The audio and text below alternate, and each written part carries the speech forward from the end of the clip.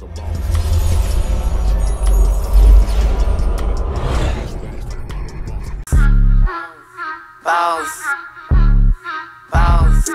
we on Boss Talk 101. Yeah, we gon' talk, we gon' have fun. We be on fire, we be lit. It's a unique hustle. Check it. It's a unique hustle. It's your boy ECO, and I'm here with the lovely, amazing, official Miss Jamaica. What's going on? Nothing, you know, my day will go on. Man, hey, man, we got a guy here today. He don't need no introduction, man. This guy right here is a actor, man. He's been in the acting business, man, for a long time, in the theater for over 27 years, man. We up here in New Jersey, right here outside of New York. Manhattan is real close by. It's right behind us, and it's going down, man. Lazar is in the building, man. What's going on? How you doing, man? Thanks for having me. Man, thank you for coming on the show, man. We're going to get into a lot of different things. You've been in a lot of different movies, man. A lot of different acting roles and doing your thing for years, man, and just want to know what motivates you and drive you to keep going, man, from being in the Vampire Diary, Sleepy Hollow, Blacklist, man, and the list goes on, the Last Joker, and like some of those things that I was naming, like, I just want to understand the drive that motivates you to keep going, you know? Like, but knowing Miss Jamaica, she gonna want to try to go down a road to understand who you are and where you're from in a whole nother level of detail. So go ahead, I'm gonna hand it off to Miss Jamaica. Okay, so you're from Russia.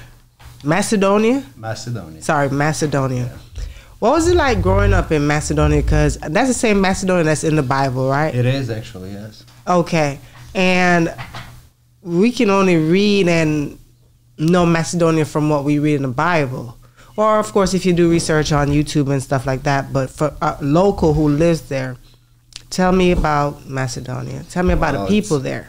It's a lot has changed over the years, of course, but like every other country. But Macedonia is still one of those, how should I put it, like extinct countries that you still want to actually go and pay your bills at the register, or like go still at the store, like don't order anything online. We still want to like talk to people on a daily basis, and after work every day we like to see our friends, meet our friends, and sit down and talk with our family for a little. So, but how is the culture like different? Like, okay, so if I was supposed to come there, what do tourists come there for? What is it, Macedonia? We do have a whole lot of historic places, like goes back like this, like 2,000 years ago, from Alexander the Great. 2 years ago, we just discovered the grave of Philip II, the Alexander the Great's father. And really? That made a lot of changes. So we do have a lot of nature, a lot of forests. We have a couple of lakes, and we're one of the oldest countries in the world. Really? Wow. It is small still, but it is like makes that like impact on some way or the other in the world. I don't even know why I thought about it as I talked to you, because I met a guy from Malta. And this guy years ago, probably around, I want to say 17 years ago, I was talking to him about, you know, just God, the movement. And the one thing he told me was that in that country, that they are not building buildings like they do in America. He was saying that the original buildings that they worshiped in, they still worship in those buildings, and it's not about how many buildings you build, but about how many people you can build up. Is that, am I right? It is, yeah, it is true, and it is same. It is same in my country, Macedonia as well. It's the same way. It is the same, yes. So when you come here, you see how people are commercializing, manipulating somewhat the people through building buildings and financial gain off of a lot of times the spiritualism or of the Protestant movement. What does it make you look at it a little different, or do you see it from a different angle being from Macedonia? It's not. I don't see it as a different angle, and I don't want to see it as a different angle. But the thing is, in those like smaller and older countries, is you trying to make the best out of what you already have. So that's why we don't want to build anything new. Like we don't want to commercialize everything. So we just appreciate everything we had like over the years, and we're just trying to save and preserve all of that. Wow. Yeah, because like I said, the history is so prominent, and even the tourists that would come over there and look to see Macedonia, to see where, you know, in that 200-mile radius where Jesus, we believe, walked, you know what I mean? You know, to see that it's still history being made and found in these countries. Yeah. People don't understand what went into all of the religious wars and the wars that, when it came to the literature, you know, how it was something that, you know, some people don't believe. Some people say it was something other than what people say it is. There are so many different things, but I'm a believer. So I'm going to be honest with you. I just know that when you start looking at the canon scriptures and you start looking at the scrolls, the way that they found different things when they would go do their research, I believe in the historians and what they found. Yeah, I believe as well. Yeah. And this new generation says they don't believe it, but they just don't have time to believe, because we have all these like different systems like everywhere in the world, and they growing up kind of differently that back in the day while we were growing up, and that's why it's not they don't want to believe, they just don't have time to believe because they don't see it on a daily basis. Well, that don't change the rules. Excuse me? That don't change the rules. Oh, no, that don't change the rules not at all. Not at all. Not at all. Lazar, so, I mean, you know, like I said, man, thank you for coming on the show. Us being up here in New York, we would not miss the opportunity to sit down with people who really understand what it takes to grind, to go out here and land these roles like you've done. You've been in Law and Order. Yeah. You've been in different TV shows, different movies, and I think that's just to be commended. You know what I mean? Yeah. So thank you so much. But how did you get into it? How did you get into the film industry, coming from Macedonia to here? Like all the way from here, yeah. There's this one thing that we all have in our lives that we're so good at it, but after a while doing it, we think that it's our like a lifetime thing. But after a while, you just realize it's not for you. So I've been doing like so many different things. I started writing and working when I was like very early age, like 9, 10, 11, 12. Okay. Yeah. So I was working pretty much anything that I can get my hands on, and after a while, you just realized it's not that thing that it's like supposed to be like when you open your eyes in the morning. You can't wait, and you either says like I can't wait to do that, or you says, oh my God, not again. Yeah. So how old were you when you came here? It was about 10 years ago. I was 23 at the time. Yeah. So you started late with that transition. You know, a lot of people when they're younger, they're like, I can't wait to leave. Yes, I grew up. The European countries, like we're drawn more than theater than the movies, and we more like to read than to watch movies. We do like watching movies, but we like to go to the core of the story and what made all that characters like do that and go there. So the film industry there is different from here. It is way more different. Yeah. The way how you view it and the way how you portray the stories, like what you're saying. The way how you portray the stories, yes. Wow. Yes. And so you were doing film before you came here? I was doing a little bit of film here and there, but I was drawn more to the theater. So I just kind of stuck to the theater. I mean, not stuck. I love what I do. But and is that the reason why you came here into the States? Is because to do more film? Not mainly for film, but that was one of the reasons. But there's this time we all have to do in our life. We call it soul search, and I've started that since my very, very early age, and I felt that I need like huge difference in my life, and I decide because I didn't know what else to do at the time besides like writing and reading, and I said, okay, I'm gonna try like travel halfway the world and see what happens. And I'm How happy. many places have you been? Is that half? I've lived in like so many countries. Like I've been living in Russia for a while. Back in my college days, I was there, and like in Europe, a couple of countries. And when I came to the States, I said, okay, I'm sure this is the place. California. I'll stay here. Yeah. Wow. And you've been here ever since? I've been here ever since. I want to talk about Vampire Diary for a minute. Like, how was it even landing that role, you know, to even play part in that? Like, break it down to me. How did you even know about it? Well, there's this thing. I was doing photography back in the day. I was doing it for so long, and I won like so many exhibits all over Europe. And when I came here in 2012, I started applying as a photographer, not right away as an actor. Because now and even then the competition was just huge, and I started to apply as a photographer, and I said, okay, I'm gonna start there and see how it goes, and I'm just gonna move from there.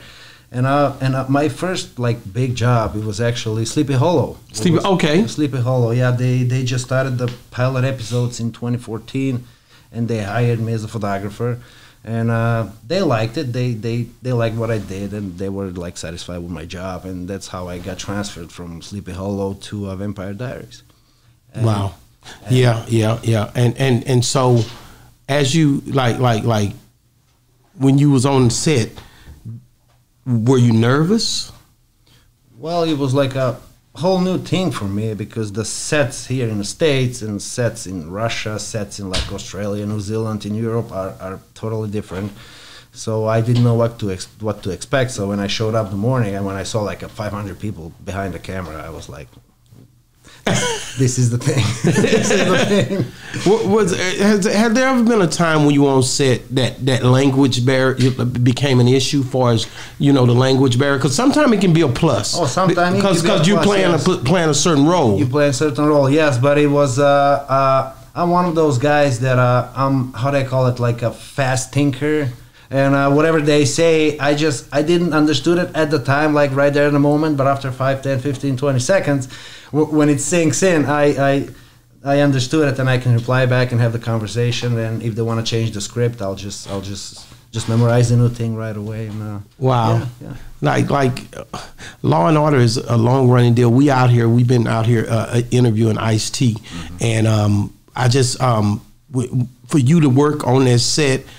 With it being such a long-running film, episode after episode, over 25 years, you know, running, the longest-running, you know, show out there, really, when you look at it. Like, how big was it for you when you landed those roles, some of those small roles or big roles, whatever you were doing with them, stand-ins? How was it? Well, it was the feeling was the same. Like, when you have that feeling, when you make like big decisions in your life, like either you're getting married, you go live in a different country, you decide to have kids. So it was pretty much the same for me. It was like when I went there, and I just, when I saw like over 1,500 people over there, and they're all like doing their job, and everything is so on point and at should be, and I said, this is the number one thing, because I've never seen anything like it before. And still I haven't seen anything like it. Like, yeah. Wow. And that's something else. Like when you get in somebody, did you want to ask? Yeah, I have a question about that. With Law and Order, did you ever get to interact with Ice-T at all? Were you filming the same time? That was way back in the day when I filmed a couple of episodes. That was back in when I transitioned from Sleepy Hollow to Vampire Diaries, and from a photographer, this was an interesting tour actually. From a photographer, the director saw me and he says, you go change wardrobe and you're gonna act. And I said, bingo, you got the right guy, because I've been doing this for a pretty long time. So at that point, those actors, I met those actors, but I wasn't like aware of who they are, because I don't watch television. I've never watched television in my life. And but when I went there, when I met Ice-T, it's not. I was amazed by how big of a human being he is, instead of how big of an actor he is. Correct. Like how sweet these people are. Yeah. So you never watched TV? Yeah, that's exactly what you mean by you never. I watched some TV like here and there, but the TV kept me going. That was like, actually not now. It was like a very long time I just thought you were that phenomenon who's just never watched TV ever. Well, I haven't done for about 25 years, but sometimes I watch, but not TV, like on a cell phone when my cousin want to show me something, or my friend says, hey, look at this on Instagram. I watch that. Yeah. But what really kept me woken up in me, that is... Pull that microphone up a little bit to you. There you go. All right. is when I was 9, actually 8 or 9, and I saw this movie Giant with James Dean, and I was just amazed of his performance. Like at one point, he's this young guy, and like the next scene, he's like this 7-year-old guy. And at the time, I was thinking like. The production is waiting that guy to get old so they can film the rest of it, like after 50, 60, 70 years. And I got so confused. And then I asked my mom, I said, like, what is going on? And she explained me, actually. They put makeup. You put makeup. And she says, like you have to be a genius to pull something like that, like to be this young guy and old, like someone old in the same day. And I said, okay, that's interesting. And that's how it kept me going all these years. Yeah. Wow. I just, like I said, when I look at acting, y'all say makeup, how much preparation goes into getting set up to do a certain scene? Well, there's this thing back in the academy, when I was in the academy, they used to teach us never see yourself while practicing, never see yourself in front of the mirror. Because after that, all you do at the theater or in movies is you just going over the same gesticulations that you've done before. So I've never done that. And what was the question again? I'm sorry. It's like the preparation before scenes, The preparation, yeah. But first thing you do is you memorize the lines, whether you're thinking about the character or not. And you memorize the lines. That takes a while. Depends. Do you forget sometimes? Oh yeah, always. Always, like a word or two, like when you have to film something and when the production says we want it exactly as it is in the book. But other than that, you have this thing called improv, so you improvise. And the preparation is you first thing you do is you memorize the lines, and after that you're building the character and the scene, and after that comes the wardrobe and the makeup and everything. That comes last. Wow. Because you don't want to see yourself in a mirror, because you don't want to repeat the gestures in the theater or in the movie. You want to dig deeper, and you like to bring out that character. Can you cry? Oh yeah, of course. On the dime. Of course. Okay, let's go. No, not. I'm having a right here. Oh, fun thing just happened on Boss Talk 101. My wife loving every minute. Oh, this is so beautiful.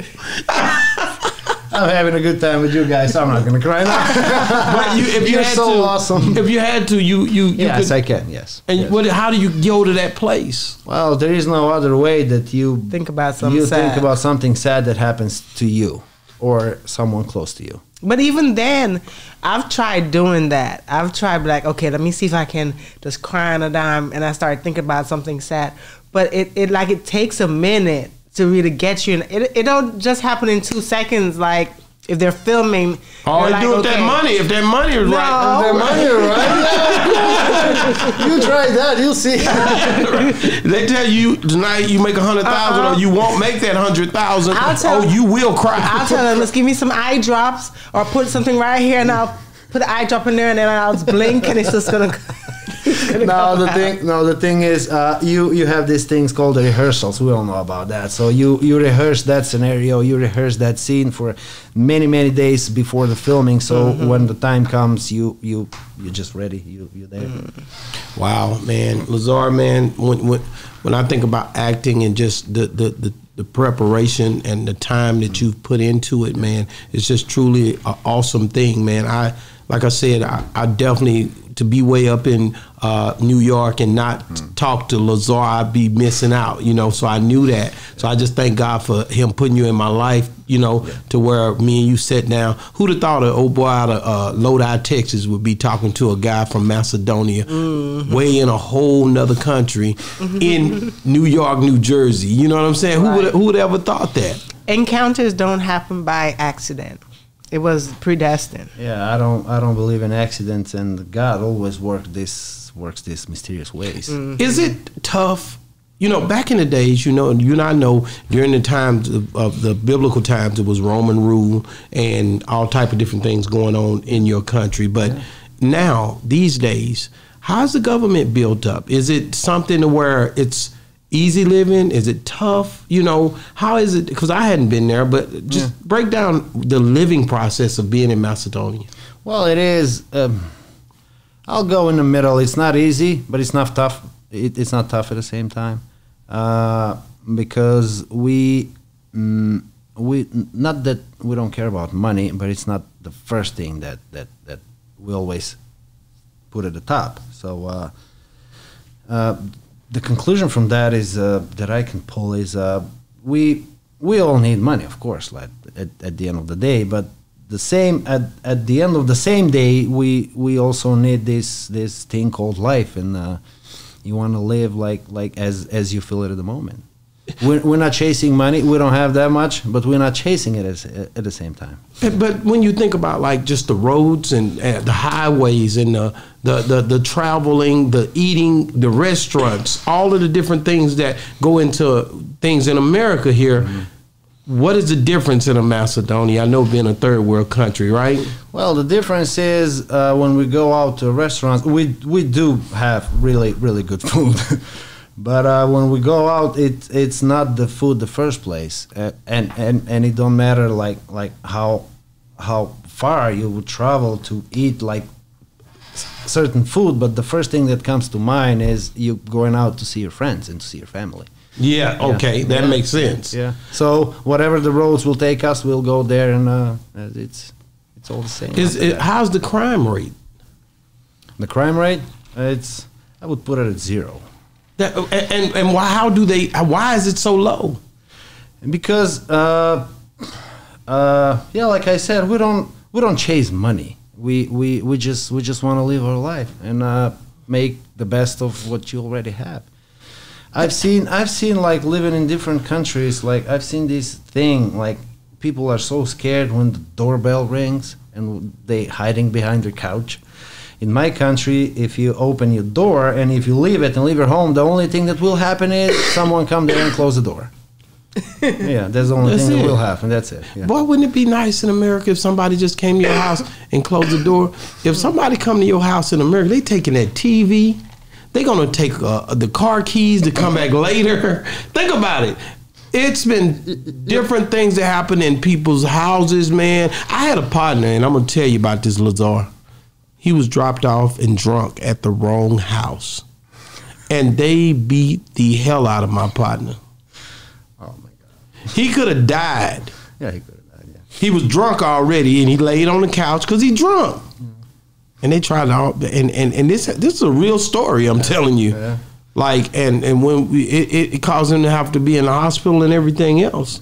So what I'm saying is, man, it's crazy, but you know, crime is a different level here. And then the police brutality here. How's the law enforcement in Macedonia? Well, you can.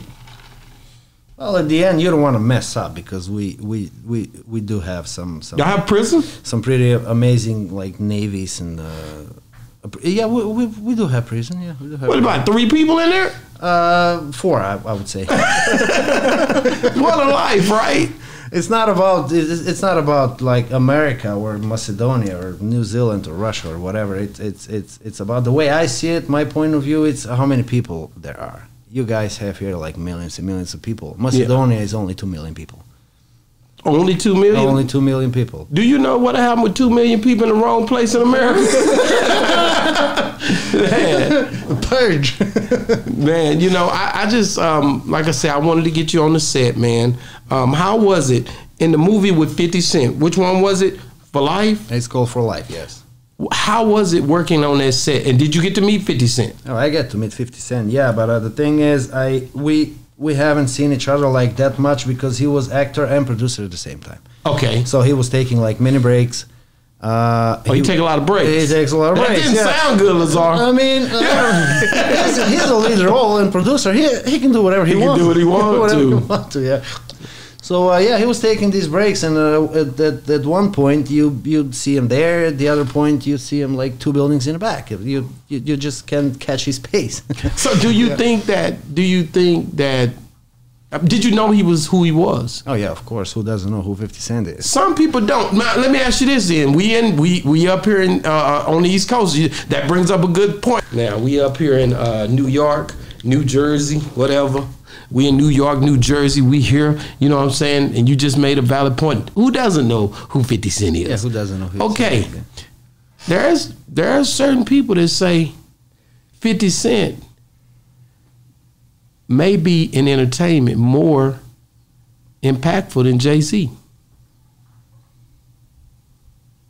Well, I don't know. But I do know. You see what I'm saying? Because of the star power. Yeah, but I do know one thing for me. I don't know about others, but for me, when I'm having a hard times in my life, I have 5 people helping me, and I put Tupac on the second place. Hey, that's my guy. So you're a Tupac on the fan? second place, yeah. I'm not fan. I mean, just listen to his songs.